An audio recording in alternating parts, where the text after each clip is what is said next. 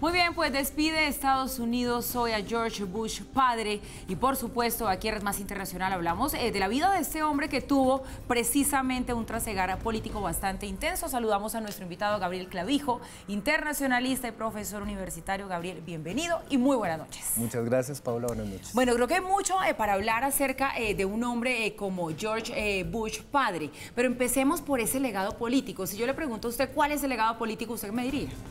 Creo que el legado político de George Bush, el principal, fue que dio por terminada la Guerra Fría por medio de sus buenos oficios diplomáticos. Económicamente, George Bush no tuvo un buen gobierno al interior de Estados Unidos, pero internacionalmente fue un gobierno muy exitoso.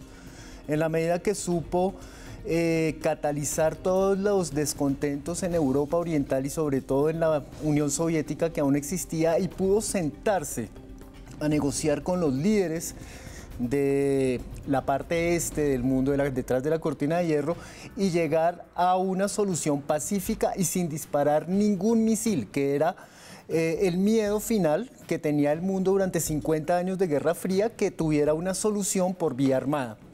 Eso fue uno de los principales legados que transformó la historia del mundo y es uno de los hitos fundamentales el año 1989 dentro de la historia del siglo XX.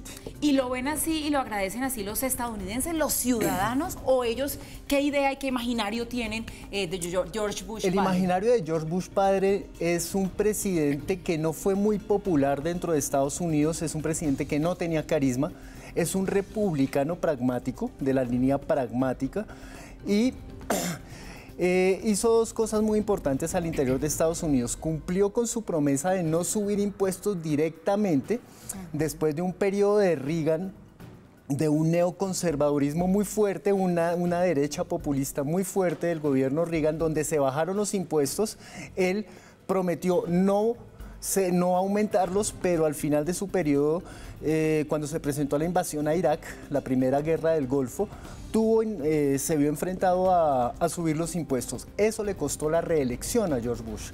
Cuando sube los impuestos, llega un presidente joven, un presidente con muchísimo carisma como Bill Clinton, un presidente que sabía comunicarse en las cámaras, que sabía hablar con los jóvenes, que sabía utilizar nuevas formas que estaban naciendo dentro de la política, y evidentemente lo desbancó. La imagen de George Bush George Bush padre es una persona anquilosada, es el típico norteamericano que cala muy bien dentro del imaginario WASP, White, Anglo-Saxon and Protestant, héroe de guerra de la Segunda Guerra Mundial, que se formó de una élite política con su padre Prescott Bush, y que hizo las cosas medianamente bien acertadas internacionalmente, recuperó el nombre de Estados Unidos como potencia y como líder mundial, pero que no tuvo una profunda tejido de lazos dentro del Partido Republicano. Entonces queda como esa imagen del presidente tradicional, cero carismático, que hizo las cosas que debía hacer, pero que no caló dentro del imaginario popular como un presidente como Bill Clinton o como Barack Obama, que claro, es una mucho nueva más generación. carismáticos y más cercanos a la gente. Claro. Ya usted, Gabriel, nos mencionaba algo de lo que ha sido la trayectoria política o de lo que fue mejor de George Bush padre. Digamos que él ejerció su carrera pública desde varias posiciones, porque mire, fue piloto de guerra, embajador de la ONU, fue congresista, director de la CIA, vicepresidente y finalmente presidente. Sin duda creo que este recorrido le permitía a él tener visiones distintas desde varias facetas, porque es diferente cuando uno lo ha ejercido a cuando le cuentan cómo es ser piloto. Claro, él vino, como te dije en el principio, él hizo todo el recorrido. George Bush y John McCain, que acabó de morir, son los políticos tradicionales del corazón del público, del electorado republicano, héroes de guerra que sacrificaron su juventud por la patria. George Bush fue el piloto de la Marina más joven en la Segunda Guerra Mundial.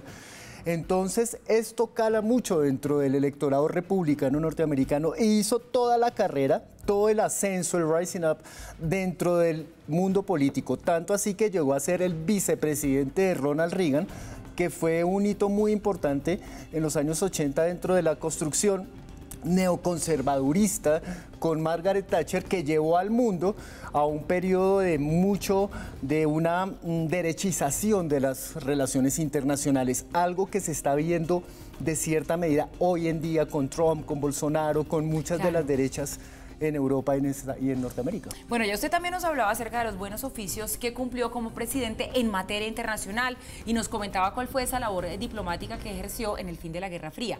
Pero ¿cuál fue el papel de George Bush padre en la reunificación de las Alemanias con la caída del muro de Berlín? Básicamente lo que hizo fue poner una posición más de concordancia y de apertura, de escucha a las necesidades que estaba viviendo el pueblo de Alemania Oriental. No fue un partícipe preponderante, fue mucho más fuerte la participación, por ejemplo, del sindicato Solidaridad de Walesa, en polaco, que se metió también en Europa Oriental, pero permitió y abonó el camino para que se diera un ambiente de calma, para que hubiera una transición. No digo que pacífica, porque no fue pacífica, hubo revoluciones al interior de cada país, pero lo que hizo Estados Unidos fue no presionar internacionalmente para que se aceleraran, sino se esperó a que dieran su curso natural. Y después de dar su curso natural, empezó a acercar a la Unión Soviética, a la Rusia naciente con Boris Yeltsin, hacia una transición hacia el mundo occidental. Sí, y hay que tener en cuenta también que Estados Unidos siempre fue muy cuidadoso de no darle un nuevo rol preponderante a la nueva Rusia naciente, o sea, la madre Rusia, algo que Putin está tomando hoy en día, ¿sí?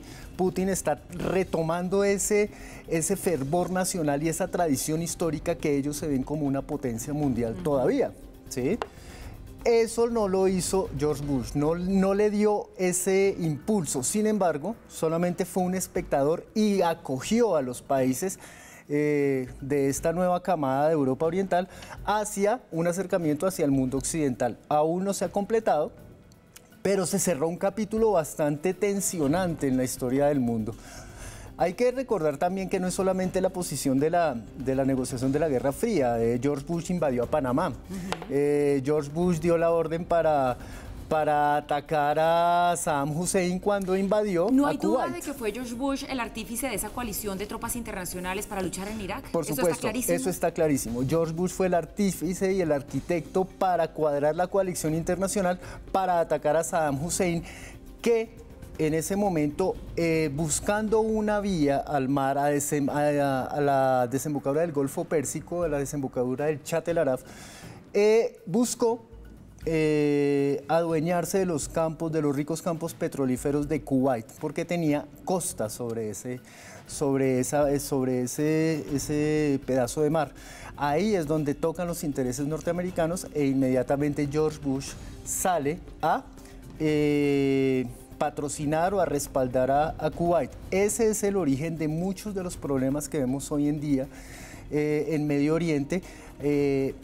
Dicen algunos expertos internacionales como si fuera el primer paso para el desencadenamiento de lo que posteriormente fue Al-Qaeda, porque el asentamiento de tropas norteamericanas en Arabia Saudita es lo que hace que Osama Bin Laden se radicalice en su posición y empiece a formar las células terroristas que hoy se conocieron hace unos años como Al-Qaeda y que han devenido en otras formas de terrorismo a nivel internacional. Bien dice el dicho, Estados Unidos alimenta a sus propios demonios internacionalmente. Pero entonces uno escuchándolo, Gabriel, diría que como todo en la vida, pues aquí hay cosas muy buenas que hizo como presidente, pero otras pues que sí dejan ciertos mantos de duda o de reflexiones personales, porque uno podría ver una política de George Bush expansionista y algo bélica. Sí, por supuesto, es un republicano que busca mantener el interés de Estados Unidos como protector y guía del mundo libre, como llaman ellos, del hemisferio occidental. Esa es una de las políticas claras de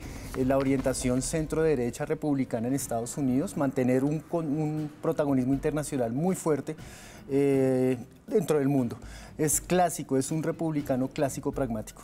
Y con errores y con aciertos, pues deja un legado en la historia, no solamente de los Estados Unidos, sino del mundo. Hoy despedimos todos a George Bush padre, quien ya con este funeral de Estado pues le dice adiós a este mundo. Gabriel Clavijo, internacionalista, profesor universitario, muchas gracias por estos minutos aquí hablándonos acerca de este hombre, pues que siga, como yo lo digo, hay mucho para comentar acerca de él y estos minutos creo que han sido enriquecedores. Muchas gracias, Paula. Buenas noches para usted.